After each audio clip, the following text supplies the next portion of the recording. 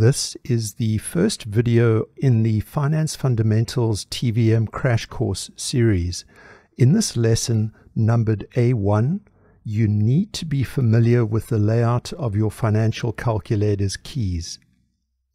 See the video description for updates on where to find other videos in the crash course, a copy of my lecture notes on TVM, as well as an extensive bank of practice questions.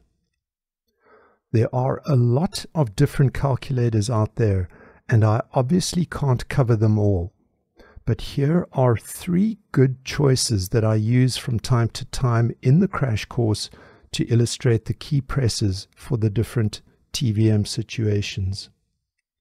From left to right, we have the HP12C Platinum, the Texas Instruments BAII Plus Professional, and the HP10B2 Plus.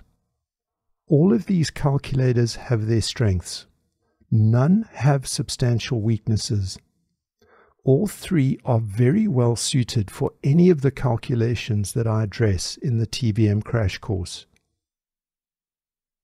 The main differences between them are whether or not they are approved for use in the CFA program exams, the way they do arithmetic, and their retail prices. The HP12C is by far the oldest model here, having been released more than 40 years ago, but it remains in demand to this day among finance professionals. It is deservedly popular and has never been discontinued by HP. The one that you see on the screen right now is my own personal daily driver, and it has worked perfectly for more than 15 years. The 12C Platinum and Standard editions are both approved for CFA Institute exams.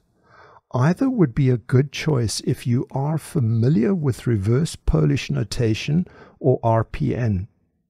As for cost, the representative prices on the screen right now are for the Platinum version at prominent online retailers in the United States, the UK, and South Africa, correct at the time of making this video in December 2023.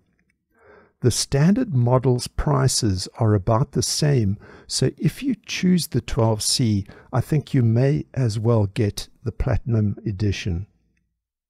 Next, the Texas Instruments BAII Plus is also CFA approved.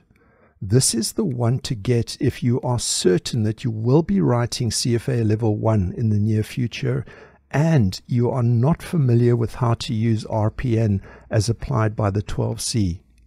Now is probably not the time to start grappling with reverse Polish notation.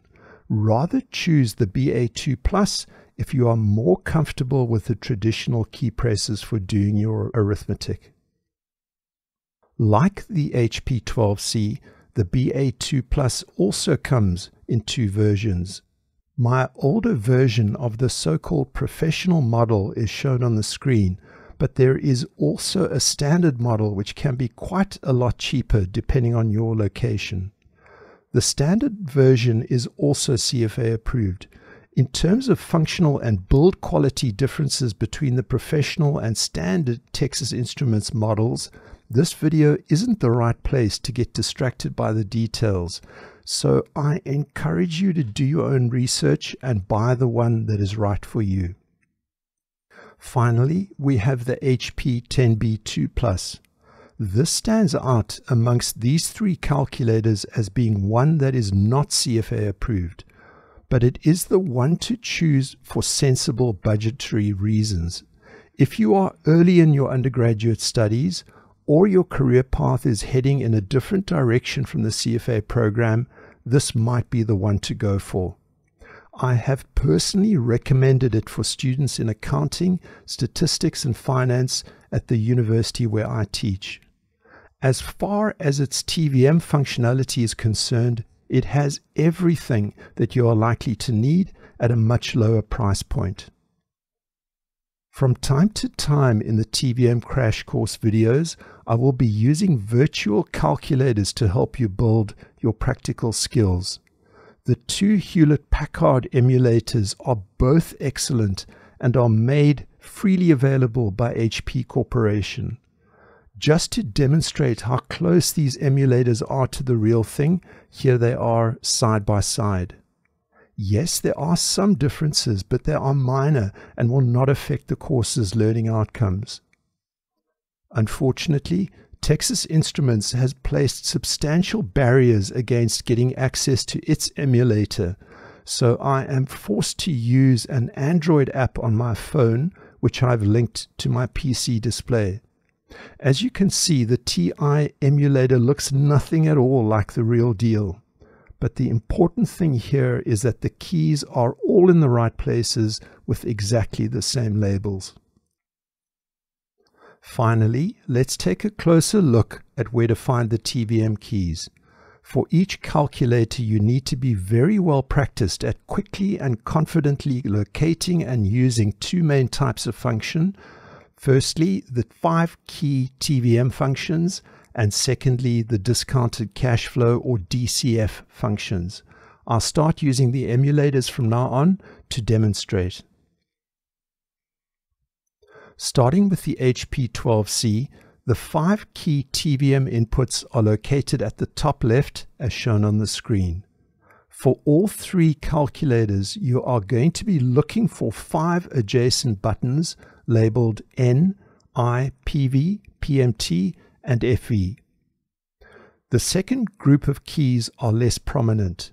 For DCF functions, there is some variation across the calculators, but in general, you need to locate buttons labeled CF, with or without a subscript such as CF0 or CF subscript J, NPV, which stands for net present value, and IRR, which is internal rate of return. The location of these buttons on the 12C is shown on the screen right now. Notice that they are accessed by blue and orange shift key presses of some of the same buttons used in standard TVM calculations. One advantage of the TI BAII Plus is its uncluttered and logical keyboard layout. The 5-key TVM inputs fill up the whole third row of this calculator, and the DCF inputs are located at the middle 3 keys, 1 row up. On the HP 10B2, the TVM keys are again in the top row and very easy to find. As seems to be the case with Hewlett-Packard's, however, the DCF functions are less logical. Their location is shown on the screen, and as is the case with the 12C, you need the orange shift key to access some of those DCF functions. A final note on calculator choices. If you already own a different brand, such as a Sharp or a Casio, I do not necessarily encourage you to rush out and spend money on one of the 3 models discussed in this video. As long as you are comfortable using your calculator and it is a financial calculator, not a scientific one, you will be fine. The TVM crash course will still be relevant for you, and you should easily be able to transpose any model-specific key press sequences you see in my videos into ones that work on your calculator.